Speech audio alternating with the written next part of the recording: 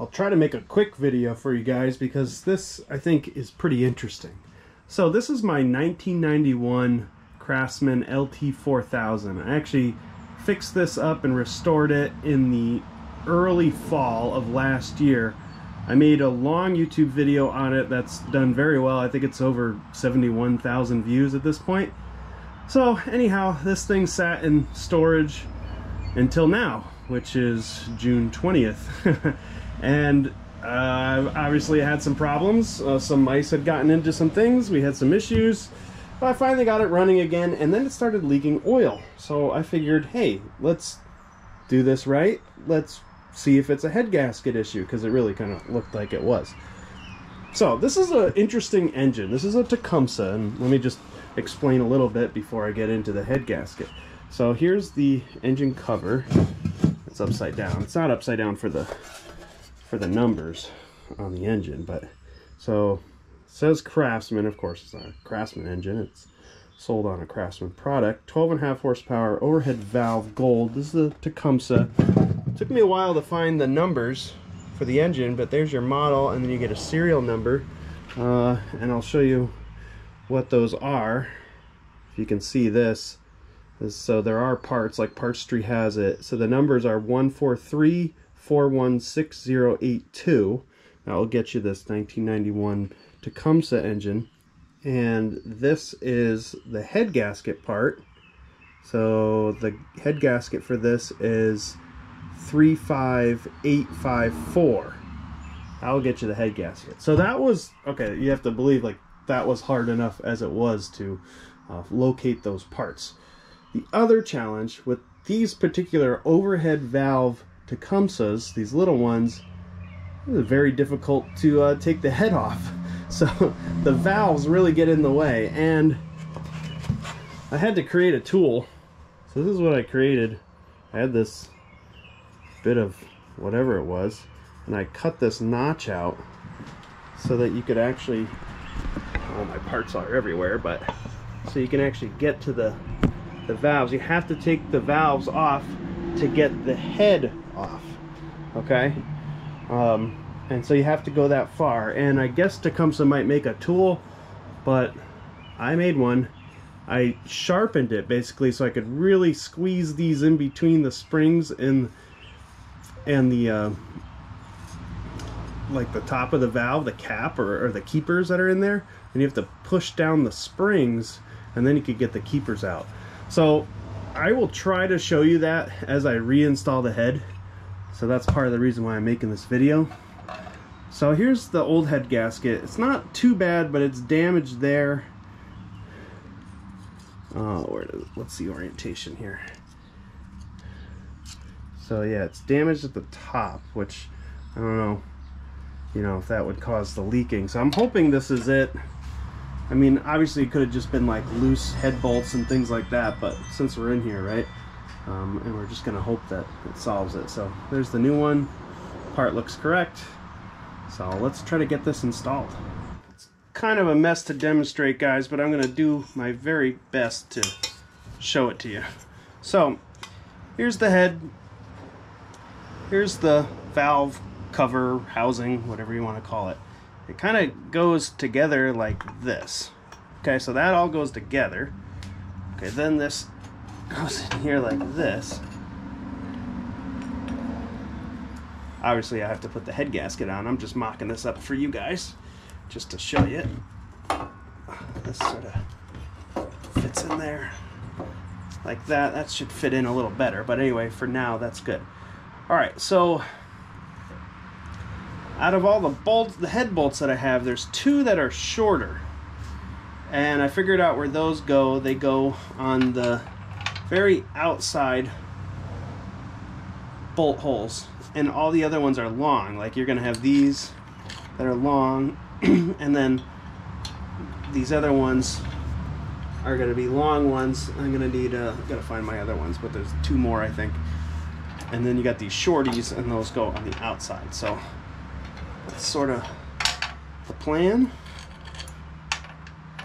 Let's see if we can make all that happen. Get all those parts and pieces come off. All right. just a mock installation there for you. Alright, let's see if we can do this for real. I don't know if you could tell, but I got the head gasket on. We're gonna slip the... I know I got the muffler attached too, but it just seemed easier. And I have the two little head bolts that I'm just gonna hand tighten in there. And these you cannot get to unless you take that whole valve cover housing off. And to do that, you have to take the springs off the valves and the keepers and all that sort of stuff, the rockers. The rockers are easy, it's the spring. Even if you wanted to tighten these bolts, especially this one, you can't get to unless you take all of that, everything that I've done, unless you take all that off. Okay, so short one, the other four are longer, and we're gonna have to get these all tightened down before we do that valve cover housing. Okay, and then we can put this on, and one of the push rods, the one on the bottom, has to, here, let me set you up better. This is what's also kind of tricky. This one has to go in first. The other one you could put in later. You can see there's, like, this one doesn't come out. The other one you can put in, and then you do it like that, install it that way. Wow, trying to keep all these parts and pieces in alignment. Kind of tricky, but I figure it's worth documenting because I couldn't find any videos on this. I don't know if anybody takes these things apart. They're just not that easy. Okay, head gasket installed, head tightened down. Looking online, the specs say 16.5 foot-pounds, 200 inch-pounds for the head bolt torque. All right, let's get the valve cover housing on now.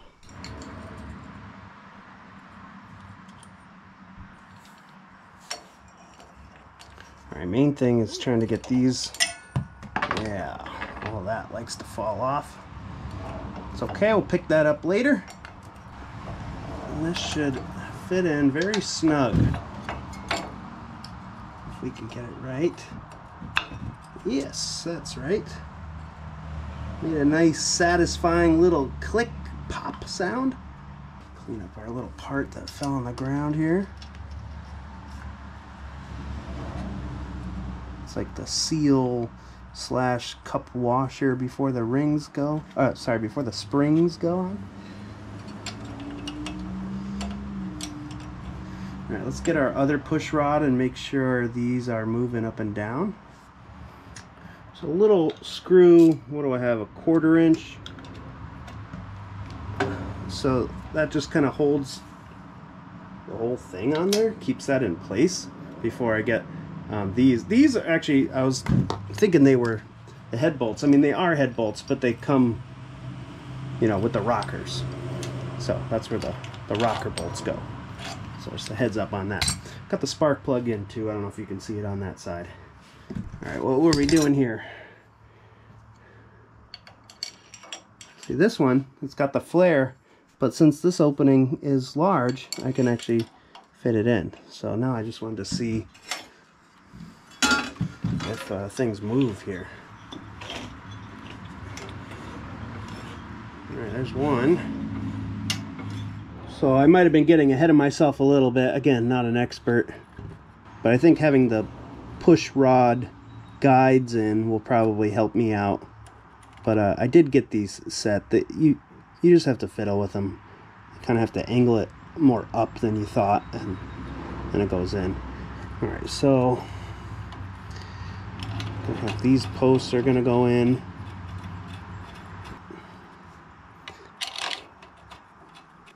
So get those tightened down, and then on top of them go the rockers. All right, we're about to get ready to get into the tricky stuff, but the posts are bolted down tight. Okay, the springs go in. They look like this, where there's like more stacked up on the bottom. They go in like that.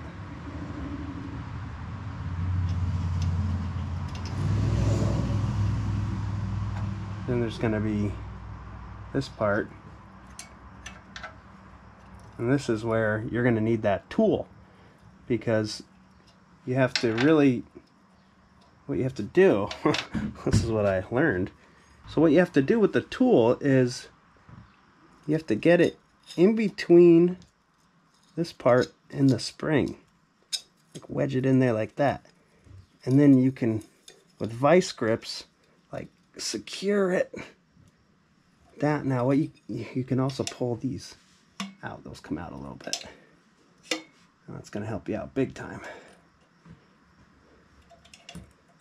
Okay. So this tool will get in there. You can see it has to be like the right width. Like that. Hopefully you can see that. If you have something that's too wide, it's going to skip. But that's the width you're looking for. So you could easily make something like this. Not too hard. Just a little cut-off wheel and keep slicing away until you get the right size. And then I ground it down so it's actually kind of sharp. Almost like a knife. So you can really slide it in there when there's a lot of tension with the spring. So I'll try to install it for you, see if I can capture it on video. I'm going to try it a little differently than the way I uninstalled them, but let's see if this works.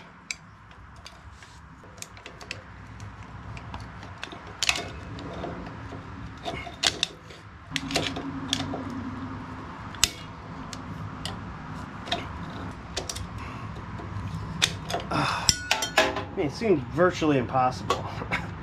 This really might be a two-man job. Well, it might be a two-man job, or I can just make my tool a little better. Check that out. So I made two holes, one for the post and one for the push rod. I mean, I could just take out the push rod, but this one can't come out without taking the whole valve cover assembly off. So I'm doing it like this, guys. So let's try this. Let's see.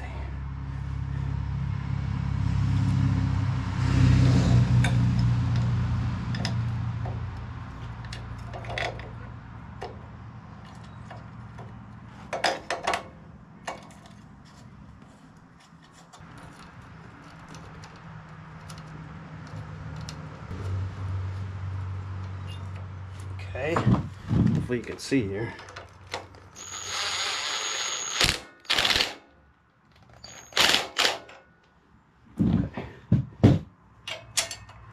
Let me get my little magnet. There we go.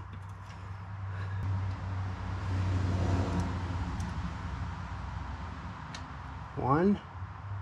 Can we do it, guys? I think we got it. Hopefully my head wasn't in the way.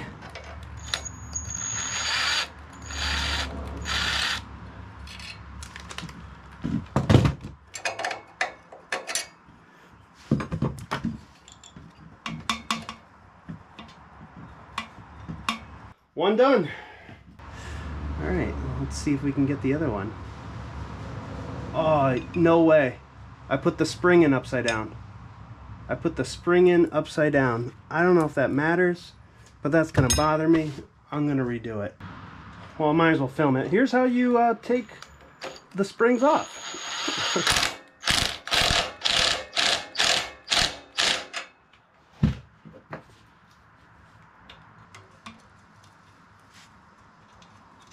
Easy peasy now.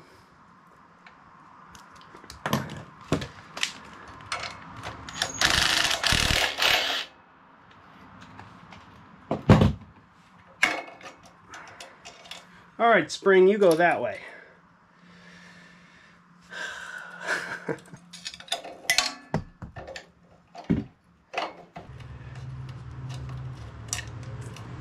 Come on now.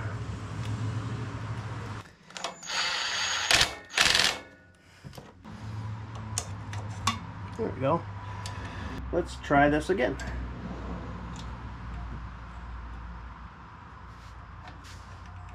Got one on the bottom.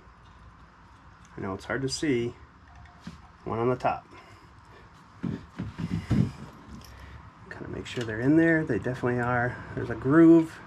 They just kind of lock into that groove.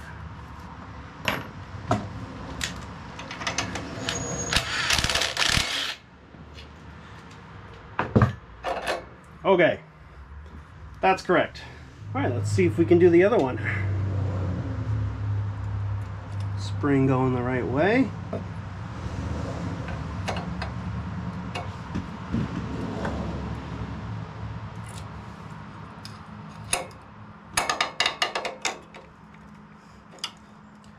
Should work out. And we're about to put these keepers in.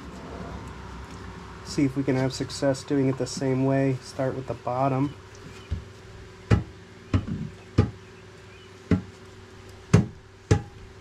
Don't mind my kids drumming in the background.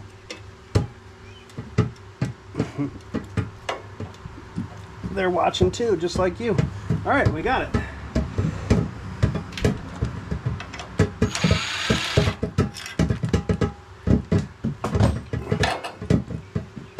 There we go. So that's how you take on and off the valve springs on an OHV 12.5 horsepower Tecumseh.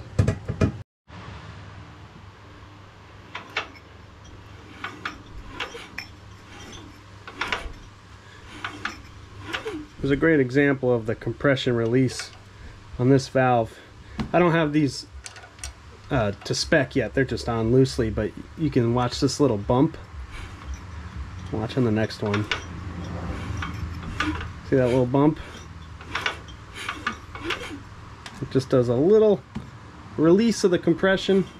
It's kind of fun to see. There it is. I don't know if it does it in reverse. Oh, it does, yeah. Just that little bump. Bump, bump, bump, bump. It's right there. And that just makes it a little easier to start.